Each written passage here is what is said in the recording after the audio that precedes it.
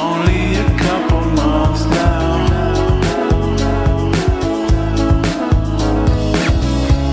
I think I recognize her. Welcome to The Truth in This Art. I am your host, Rob Lee, and it is my pleasure to be in conversation with my next guest, an educator and talented ceramic artist whose work is a reflection of her unique cultural experiences. She is the founder of HEOS Ceramics in Philadelphia, and her artistry has been showcased both nationally and internationally, cementing her place as a notable figure in the contemporary ceramic scene. Please welcome Heather Ossandon-Chapman. Welcome to the podcast. Hi, thank you. Thanks for having me. Thank you for coming on. And as we get started, I like to do these sort of kind of interview questions, like introductory questions in this sort of interview. And the first one, I'd like to really get to sort of the root, the origin story of one's creativity. So could you start by telling us about your background and how'd you first get involved with the arts and with ceramics? Yeah, so this is a really fun one. I feel like people want to know a lot of times, like, how did you get into ceramics? Because if anybody meets me, like, I just love it. I think it's the best thing. So I was thinking about this, like, why am I so interested in this material? And I think the origin really comes from my dad was in the Air Force, and so I was born actually in the Philippines. And then we lived in England, and then we did move to the United States. But for that matter, we always had a variety of objects in the house made of ceramics. So teapots or bowls and things like from all over, in addition to like with the furniture and decorative things that just were always around. And I think that really spurred my interest in the material. And just going outside and playing with kids and like just digging in the dirt, like literally. But after, like get a little bit older, I had some really great teachers pretty early on. And I think that made a huge impact on me. Even in middle school, we were really lucky to have an arts program and teachers that like stayed after and were like, hey, if you want to play around on the wheel, it's here. We can't teach it in class, but if you want to take some time to do it. So yeah, just kind of like figuring out like, I really like these things. Like, why do I like these things? And then just having the opportunity to play around with the material. Yeah, I think it's something, and thank you. And I think it's something important about being able to have that space to play, to have that space to sort of experiment. You never know what you can be into unless you're kind of exposed to it. And, like this, I am self-taught in doing sort of audio production and things of that nature. Went to school for business. I know how to do spreadsheets, and, being able to have sort of the money and the access to figure out, all right, let me invest in this just because I'm curious about it. There are some things that I have in the studio right now that I don't use that are really cool and it seemed really cool at the time, but they don't fit into this sort of configuration. So having the opportunity to play and figure things out, whether it be with, sort of materials or whether it be with gear, but having sort of that opportunity to play is, I think, important, especially when you're developing and you're growing up. I mean, I couldn't agree more. I feel like as an educator, there's a lot of studies, where they speak to that point of being exposed to it. And also, the stakes aren't that high, really. I mean, they are in the world, but when you're allowing yourself to experiment, you can't put so much pressure. Like you've got to find these little nuggets of time where you can explore and play. And then, as an adult, if you can squeeze a few of those minutes in here and there, I think that it's really valuable time spent. Yeah, we start to run out of that time to be able to mess around and play because it's like, get to work, get these things done. Yeah. And I find that I do that on occasion, but yeah, you're right. You're 100% the one. So I see, sort of this international like background and doing sort of the research there for you, that you've taken your travels have taken you to various parts of the world, including Asia, Central America, Europe, and here in the US. How have these experiences like shaped your style and your artistic approach to like ceramics or your perspective as an educator? Well, I think that travel is a humbling thing. And also, it just gives you so much more insight to understand that the world is a vast place.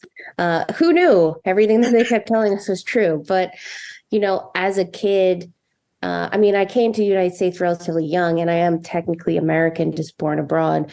But those early impressions really always made me feel like I wanted to travel and explore. So I never really felt like, oh, I'm from New Jersey, even though technically, I still love it. Don't get me wrong, but I always wanted to travel. So anytime I had like saved money, I would go somewhere. And because of, having teachers that had so much knowledge about ceramics, and then doing a short dive and understanding like, oh my gosh, like ceramics is literally everywhere. Every culture has a history. And so to me, it just seemed like, oh, this material has a story to tell, and people are still working with it around the world. So I can reach out, meet people, and find out these stories, because I'm really interested in narrative and experience too. So the ceramics really has always been this like thread. For what reason, I couldn't honestly tell you, but I think it goes to what you're saying, like, it's just so curious to me, and it has such a rich history and such a continuing history too, that it's like this omnipresent magic material to me.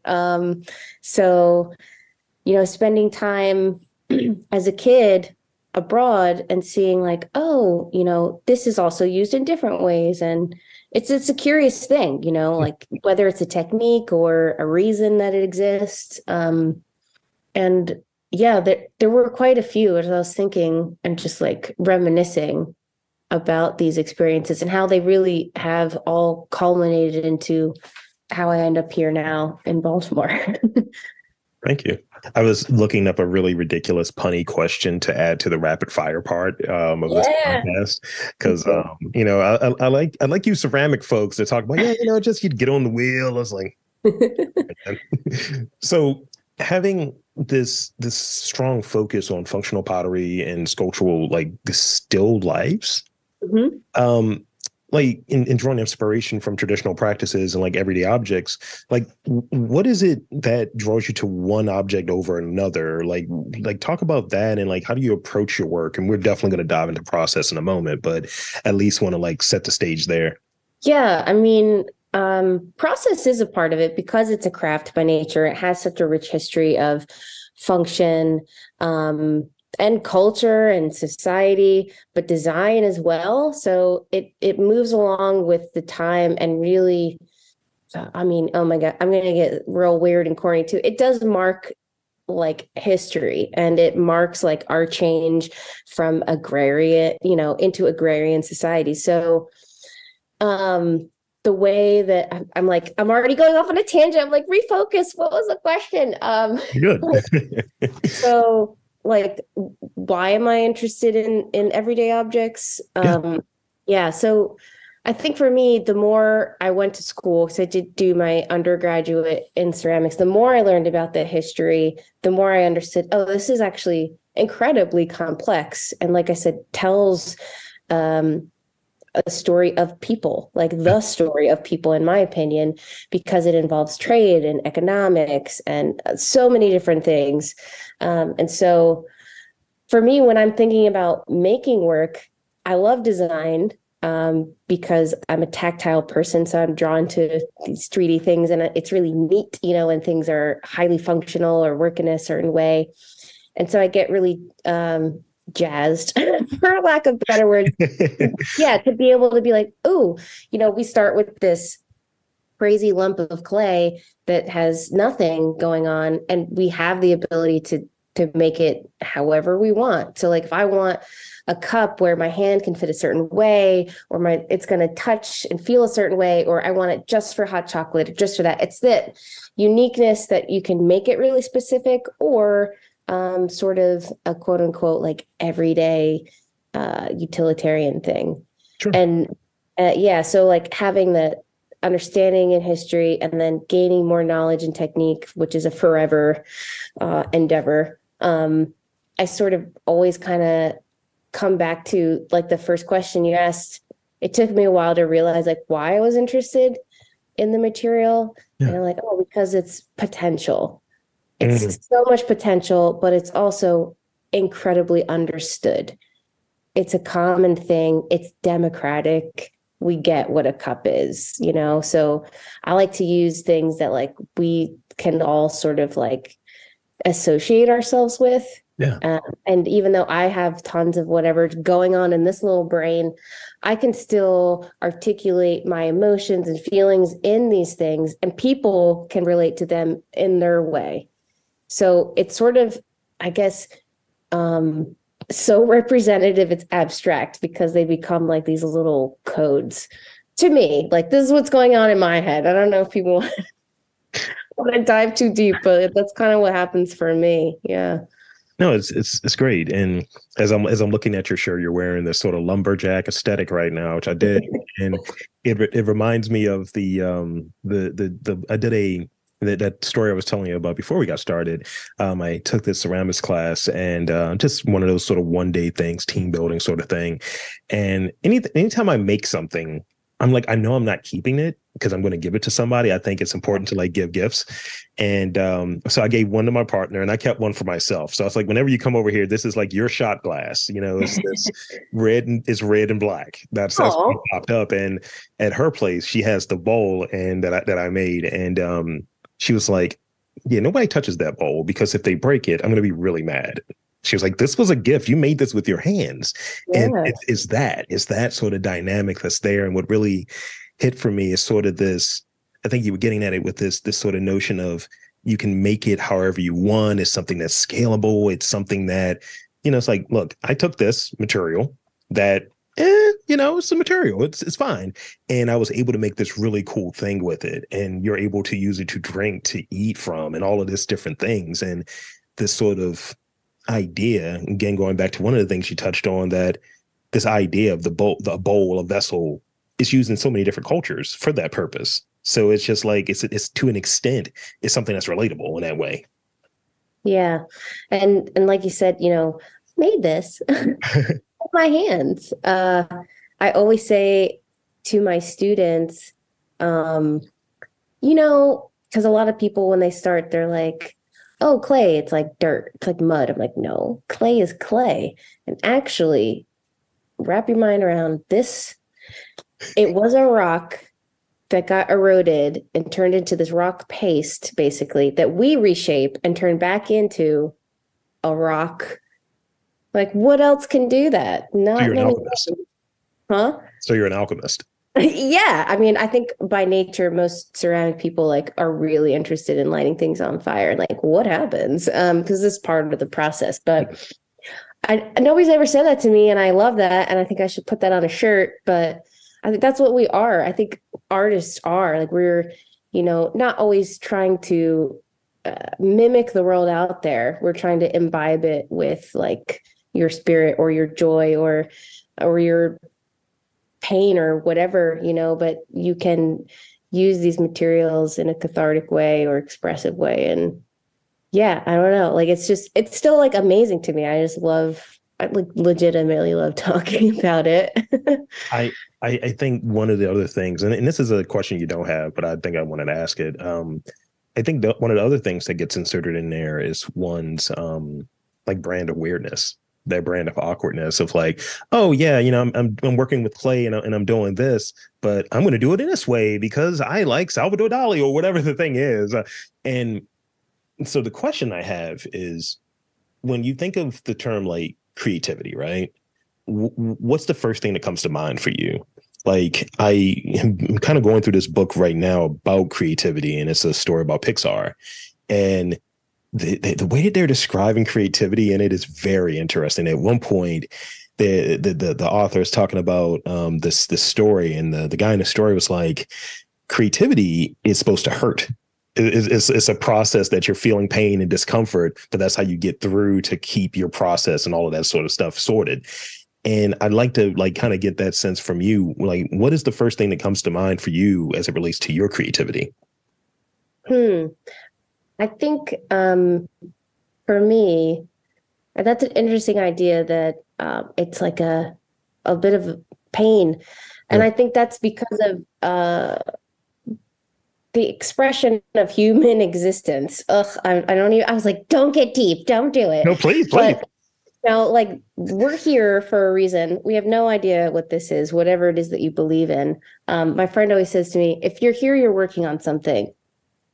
Mm-hmm. And I love that idea. And I think that art is just another sort of way for us to organize our thoughts in a variety of ways. So I think that creativity for me is like, it's that magical space in between where maybe you're just putting the pencil down and you don't have a plan, or you do have a plan, but it is the act, like it is a verb. And it's something that is a collaboration between you and the idea. Yeah. Because the idea is, it's so hard to describe. But I've had so many, people that have really helped me in my journey of being an artist. But I just really think it's like a collaboration. And we as people are also just tools unto the endeavor of expression. Yeah. And so I think about creativity as of this thing that's moving through you, but not in a way where it's like a eureka moment all the time. Like it takes the work. You got to put in the practice, like whether it's picking up a pencil every day or wedging your clay. I look to authors a lot because a lot of the authors, they speak about having a discipline or a practice where like I wake up at this time, like 4:30 every morning or 5:30 every morning, and they have a structure that enables them to create. Yeah. So, for me, creativity is, it manifests for people in a lot of ways, but I think one of the most useful is when you give it space to realize itself in a way. Like you need space, a room with a view, as one author would say. But yeah, it takes that time to let it grow. And a professor of mine said that, ideas are actual things, but they don't exist until you make it. Like it's a tangible thing. It's a real thing.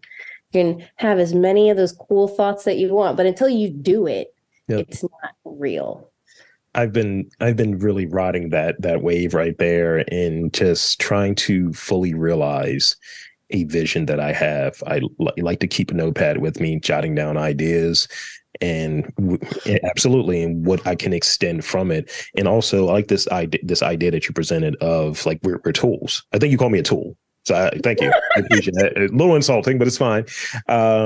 No, but yeah, but I think it's really important to really think about what our relationship is with creativity. Instead of I'm just making stuff. It's like, why are you making it? And then, how do you want to make it? What makes this unique? But some questions that people may ask you in any goofy interview like this one. And, I think it's important to really tap back in on occasion. And even that sort of comparison of having a rhythm or having a sort of like setup to be in a position to create is very similar to, at least in my head right now, I'm doing this sort of like workout regimen, and you have some goals that you want to do, or have you're building something, you're sculpting clay. My body is clay-like. Yes, a large bowl. There is an artist who dealt specifically with this concept, by the way. I'll send it to you. Okay. But with it, I'll say there's a regimen that's there where I know that I'm an individual, and it's knowing yourself, it's knowing how you operate. I know that I'm an individual that I can get it. The later the day goes, the less likely I am to do something in that vein, because it is sort of going through the desert. It is sort of this challenging this.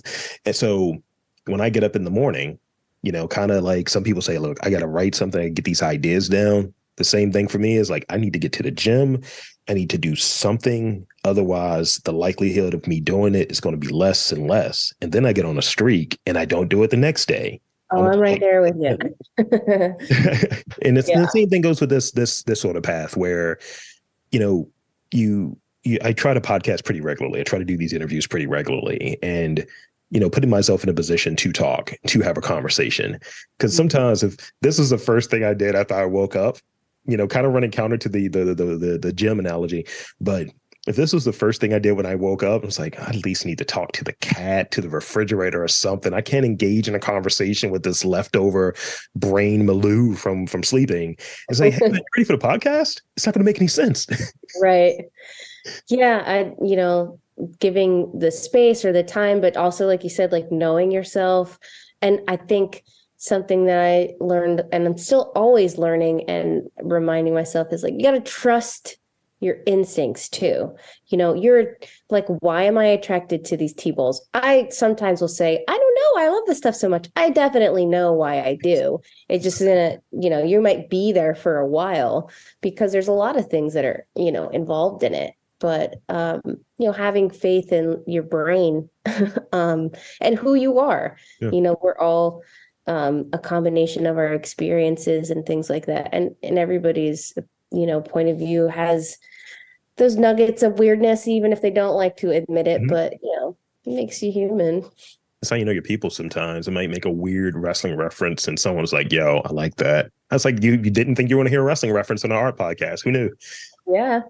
I'm all about that. Although sometimes my references are starting to get outdated. I'm starting to show my age, but I've even turned into, I'm like, oh my gosh, is that my mom speaking or is that me? Oh no. Okay, you don't know Goonies, but I feel like watch enough movies and ingest enough pop culture, whether I want to or not. I feel like I'm turning into my dad sometimes. I say some things. I was like, oh my God, I am not a 68-year-old Black man from East Baltimore. I am a 38-year-old Black man from East Baltimore. So it's a 30-year age gap. It's different. So let's see. In terms of, because I definitely want to get this sort of set up, like the stages of the creative process. Let's say you're going to produce, let's say, a bowl, an item, whatever the largest scale thing that comes to mind, right? Whatever you've worked on most recently. What is sort of the first stage? What is something that's in the middle? And what is sort of that last stage when you know that you're wrapping up when it comes to your process? That's a great question. I think that I do sort of approach, there's a lot of crossover between the functional work and the sculptural work that I do. But I do think they can sort of have a little bit of a different manifestation in that process. The functional work lately, I do a wood firing technique. So I do that with a group of people quite a few times a year. But lately I work with chefs and make stuff for restaurants. So that's a really collaborative endeavor. So with that, I always bring actual work when I speak with people. I'm like, here, you need to touch this. You need to look at it, like get a sense. Most of the people that I collaborate with are familiar with my work in one way or another, and they reach out. So I'm working with a chef right now. I bring a couple of ideas. So I always start with something that's way off of what they've requested, something that's what I think they're going to request, and then something like somewhere in between, because words are also symbols. So we're always just, trying to get to that point where we're like, can settle into like this collaboration of what they're looking for, what I can accomplish for them, what I feel comfortable making. And I like to look at objects. I'm always writing down notes. So I write down ideas all the time because I also have learned through the years that you're not going to have enough time to do all of them, and you certainly can't do all of your ideas when they come to you. So just keep them down, like you said, like keep little journals or notebooks. But yeah, so when I'm starting the functional stuff, I have sort of a repertoire of shapes that I think represent the work. that I like to use because I'm interested in angles and form and things stacking and fitting, from living in New York City. So space is a premium. Tetris. Yeah, for sure. And it's also, there's something really enjoyable about that organization of the forms for me. So I always want to put my point of view on the work and meet the chef collaborator with what they need the pots to do. So a lot of discussion and a fair amount of sketching and imagery, and then some research, because typically they're based on, whether even if it's a contemporary style of cooking, there's something that goes along with it. So I always do some sort of research around the food or the temperature. I just like to have nuggets of information that I can, what I tell my students is select from first source documentation, and that's what you get your inspiration from. So I try to look at things tangential to the pottery in order to make my pottery. So a lot of times metal forms, glass forms, nature. So figuring it out what I'm trying to do, doing some research, and then it's prototyping.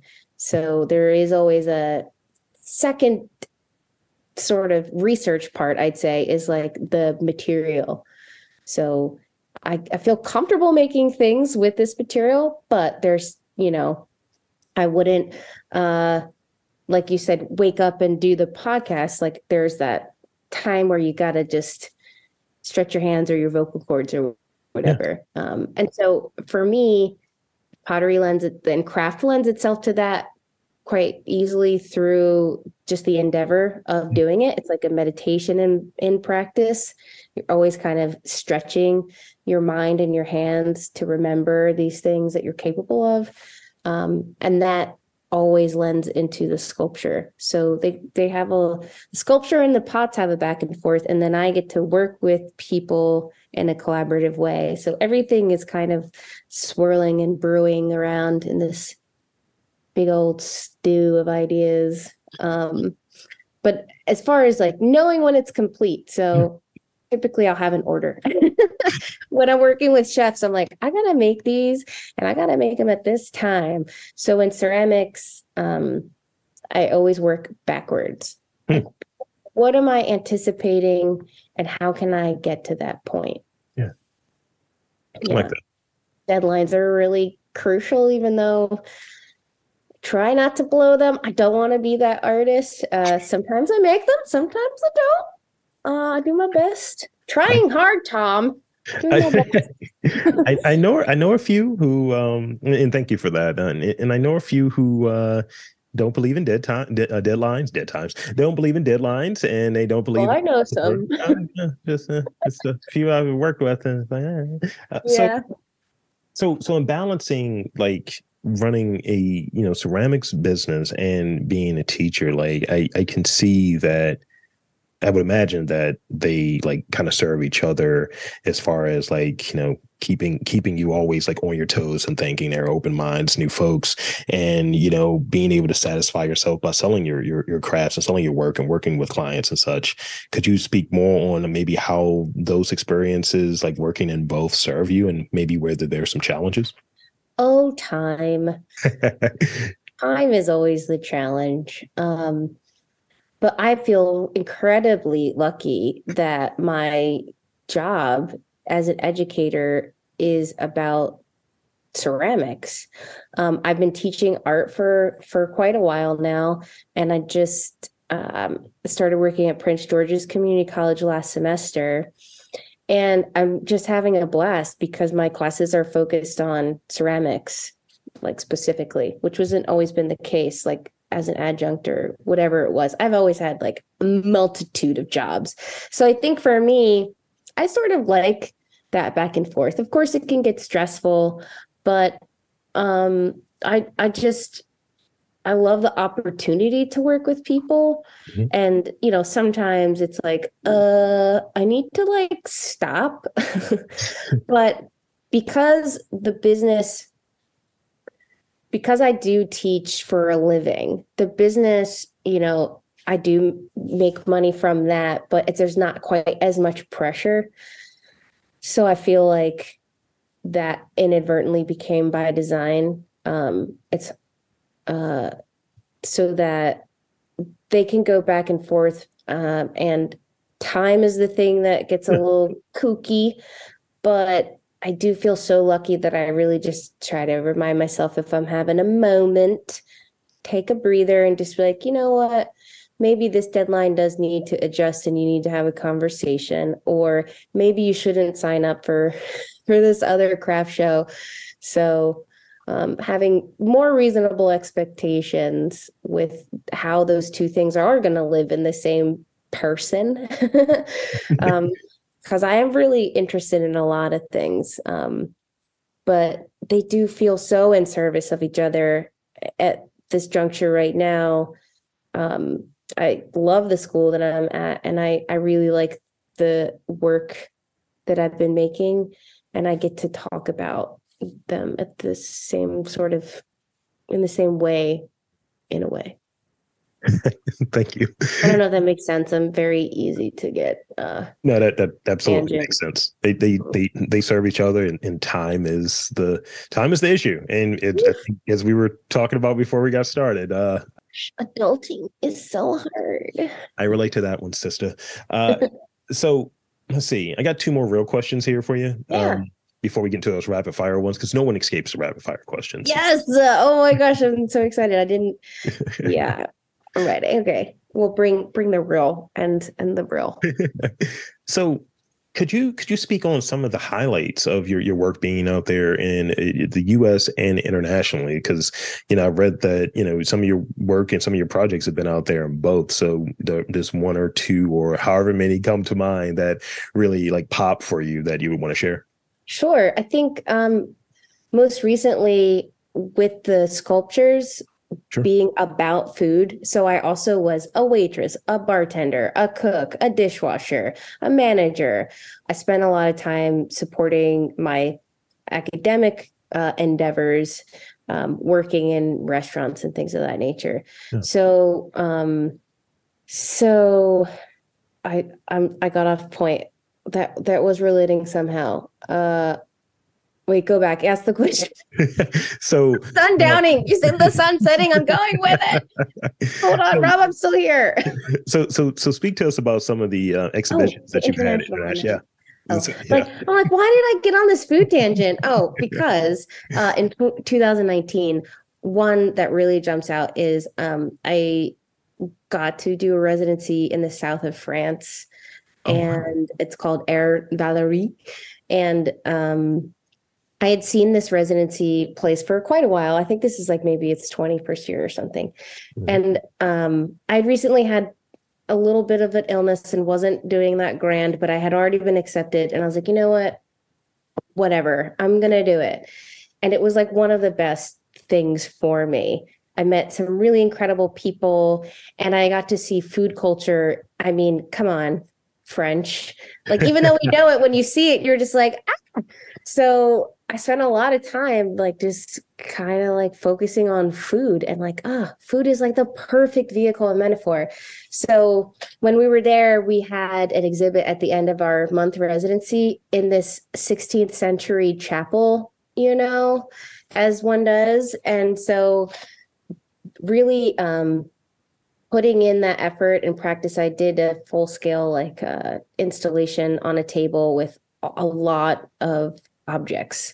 So it wasn't to me about the objects, it's that they became, this whole tablescape. And that really kicked off a lot of what I'm working on now and how I understand the work to be tied together, and that, hey, it's okay to like these things. Like I had to come to terms with what I was making. But so France really sticks out because, oh my gosh, it's stupid beautiful. And the water does literally glitter in the Mediterranean. I had no idea.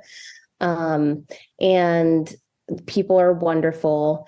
And right after I finished undergraduate, I feel like these experiences where I apply to stuff, sometimes you get in things that you just don't expect. And other times you're like, oh, this will be cool. Like that'll be a thing that I can get. And I don't get it. But France was one that I didn't expect. China was another one I didn't expect when I was an undergrad.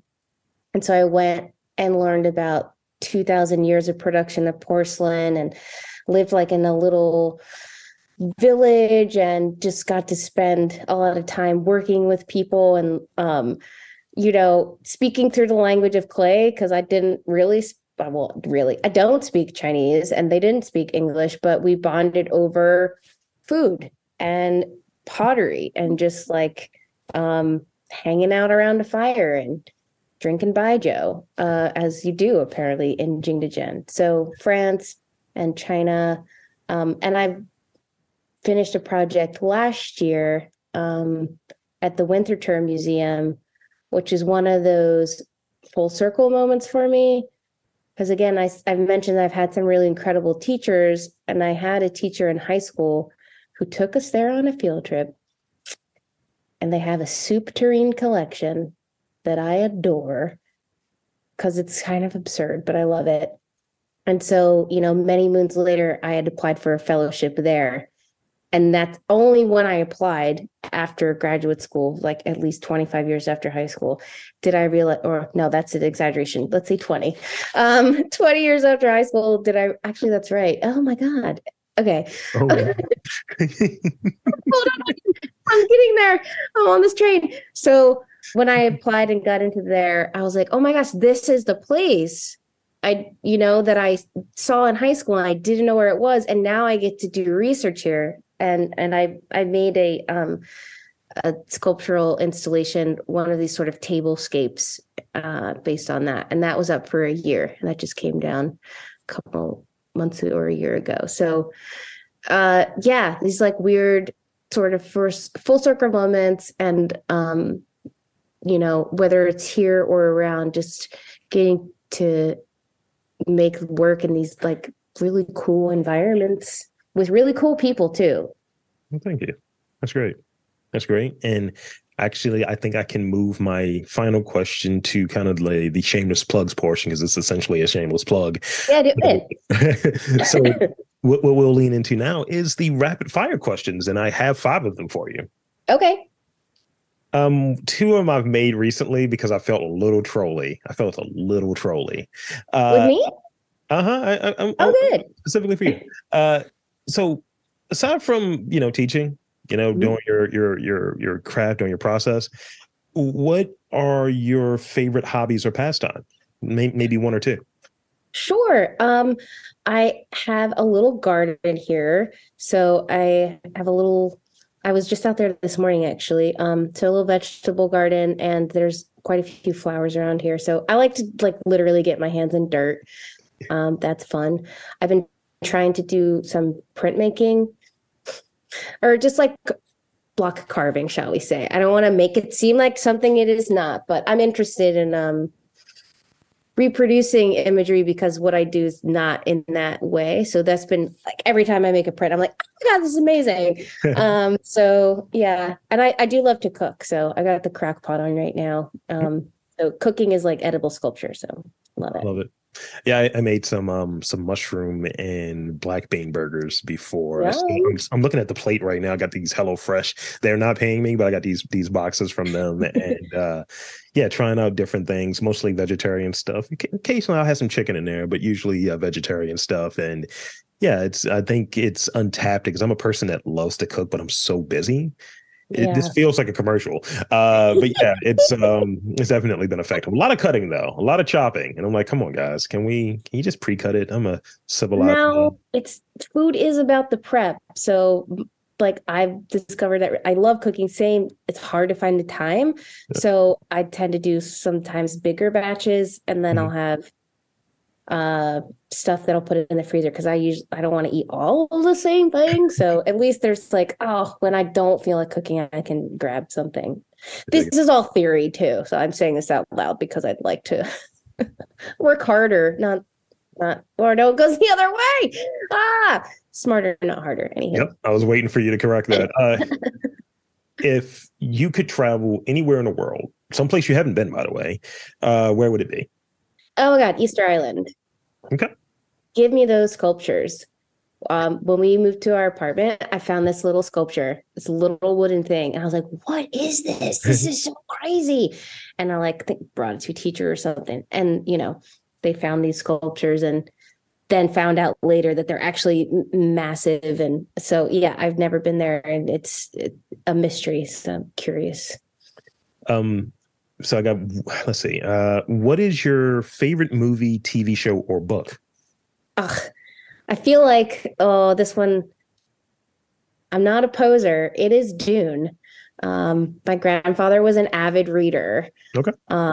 And so it's so weird to say that. It's like when your band gets big, but my grandfather was an avid reader, and he always gave us books. And Dune is one of those that made no possible sense for me to read as a youth. The film, no reason why I should have been watching that. But it just left an impression because David Lynch is a freak and I love it. So, yeah. And I share a birthday, by the way. Oh, amazing. And Ratatouille. So I think that tells you a lot about me. Okay. You really like these next two trolley. These are the trolley ones. Oh, good. So one of the terms used in the ceramics world is the wheel have you. So for you, what do you prefer? The wheel of time or wheel of fortune? Oh my gosh. I guess Wheel of Fortune, because I was just talking about my grandpa, and we used to watch Jeopardy and then that, and he always be like, this show is so dumb, but we watch it. It goes from the intellectual stuff with Jeopardy, to, yeah, man, I came here from Mississippi, not to besmirch anyone from Mississippi, but it's not a lot of. Or he just it's this. He could always guess them because he read so much. Yeah, I kind of feel the same way about Family Feud. When come on, guys, you polled how many people? It's pretty. Yeah, it's pretty a lot. We definitely went through we used to watch Family Feud at night. They have I guess when you turn the TV on, it's just a slew of them together, clips or whatever. Yeah, pretty funny, but yeah, I get it. So this is the last one. This is the one I'm most proud of, because it's a name thing, and it relates back to ceramics. It relates to clay specifically. Andrew Dice Clay or Clay Aiken? I just dropped a mic when I said that, by the way. Ooh. Oh my gosh. It's visceral for both. I don't, have a thing about either. I guess Clay Aiken, to be honest, because Andrew Dice Clay is so dirty. I haven't seen him around in a minute, but I do remember he was pretty around making the rounds when I was probably, I don't know, teenager or early 20s. And I was just like, you're dirty. The last thing I seen him in was A Star Is Born. He played Lady Gaga's dad in that movie. Oh, really? Yeah. Oh. And it's you're still him though, Yeah. I feel really corny saying Clay Aiken, but I don't know. Yeah, I'm fine with it. Andrew Dice Clay. So that's pretty much it for this interview, and I want to open it up. One, I want to thank you for being on this chat, and indulging the rapid fire questions. They're always out there, and so finally, I want to really open it up and give you the space to tell folks how they can get involved, how they can support your work, and where they can check you out, all that good stuff. It's shameless plug time. The floor is yours. Oh my gosh, I wasn't ready to shamelessly plug myself, but okay. So I have a really fun, slightly outdated website, but it's as I need an assistant. I'll shamelessly plug that I'll be hiring an assistant soon. So it's HEOS Ceramics. So my name is Heather Ossandon-Chapman. But when I did a craft show one time, it was first two letters of your first name, first two of your last name. Thus, HEOS was born, because it also means change. Apparently, that's what I thought. I could be wrong. So HEOSceramics.com. Let's see. Up and coming. Oof, I know there is, but I put on my list of things to plug was this podcast. But I am working with 3 restaurants right now, 2 that will be opening in Philadelphia soon. One is called Donk Bar with John Carl Lockman of Winkle and Nord in its previous incarnation. So he's an awesome dude, Philly/Dutch dude. It's a great combo. And so I've been collaborating with them they just opened last week, so the new pots will hit in a few weeks. I'm also working with Ember and Ash and making some new work for them. And they are also located in Philadelphia. One is a secret and the other is hopefully in Virginia. So that's kind of really kept me busy lately. And then I also work in the summer. I hope to be working on a new project with I want to say this right. It's Henry Mercer's tile company, known as Moravian Tile Works, previously in Doylestown, Pennsylvania, now is the Tile Works of Bucks County.